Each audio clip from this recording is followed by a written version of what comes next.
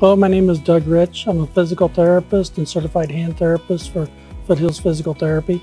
Today we're going to talk a little bit about carpal tunnel syndrome and some techniques to hopefully prevent that happening to you. Carpal tunnel syndrome of the hand is the most common nerve entrapment of the human body. Early symptoms include numbness, tingling, thumb, first, second, third finger, pain in the palm, sometimes a bee-type like stinging.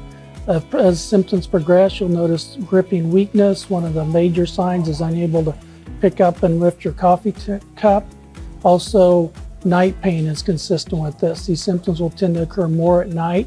We think that may be circulatory with an irritated nerve that brings this on, but research is not conclusive of why these symptoms tend to flare up during sleeping activities. Some simple activities to prevent this through work. Through your desk posture, sit up straight and tall. The more you flexed over, sitting slouched, the more compressions you get through the nerves that go through your arms. Repetitive pinching and extending wrists also add to this problem. The simple stretches we would like you to do are extension stretch to the flexor muscles of the forearm to help decrease the pressure along the nerves, extension stretch to the extensor muscles of the forearm, and median nerve flossing to get the median nerve to slide through that tight tissue of your forearm. Stretching out your forearm extensors, you want to grasp not at the fingers or the top of the wrist, pull down so you feel a simple pull up through this part of your forearm. If you get sharp pinching in the wrist, do not bend the back as far or do not do this exercise.